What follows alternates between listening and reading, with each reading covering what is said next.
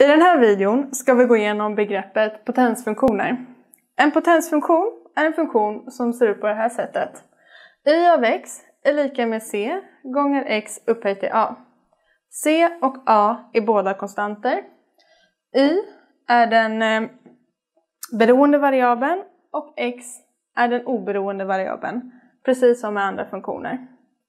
Om vi tar ett exempel. Börjar med att y av x är lika med 2 gånger x upphöjt till 3. Och vi vill ta reda på hur den här ser ut. Då så kan vi börja med att göra en värdetabell för den här funktionen. X, y, och så ställer vi upp det i en tabellform så här.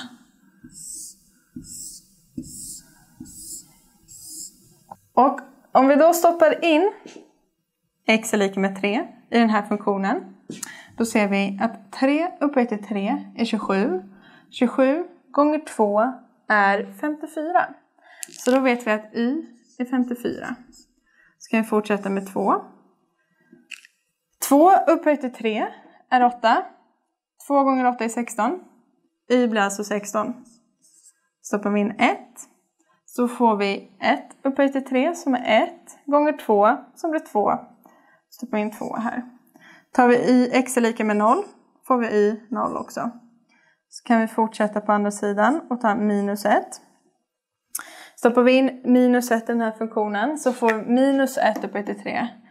Och minus 1 upphöjt till 3 är fortfarande negativt. Eftersom vi då kan visa det här, är lika med minus 1 3 gånger med varandra.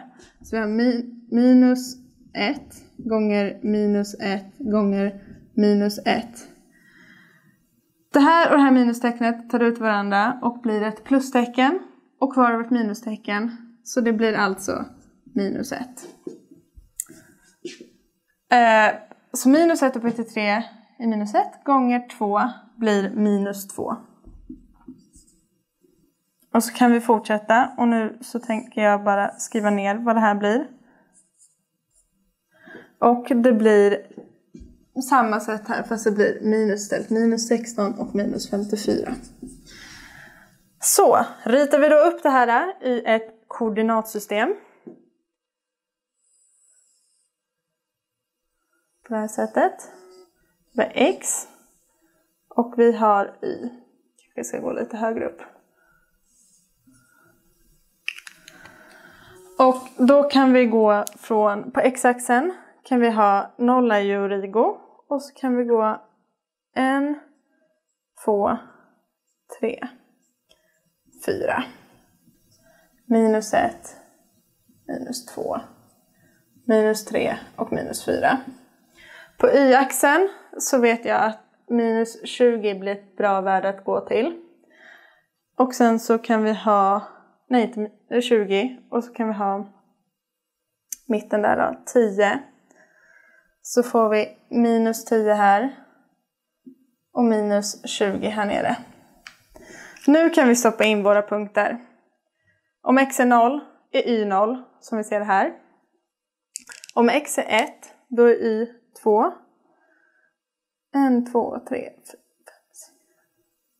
Så ungefär där någonstans. Om x är 2 då är y 16. Så då hamnar vi ända här uppe. Och sen så blir det svårt att rita ut 3 för då skulle vi vara väldigt högt upp på tavlan. Så då går vi över till den negativa sidan. Och tar in x är lika med minus 1. Då blir y minus 2. Så då hamnar vi här någonstans. Lite högre upp egentligen. Och så tar vi in minus 2. X är lika med minus 2. Då är y minus 16. Så då är vi här någonstans nere. Ska vi då försöka rita den här funktionen med hjälp av de här punkterna. Då följer vi punkterna bara. Med vår penna. Så det kommer gå någonting sånt. Så vet vi att den går igenom origo.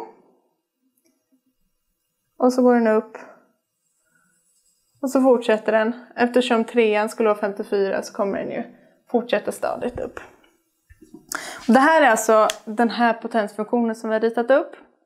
Och alla potensfunktioner har en böjd kurva.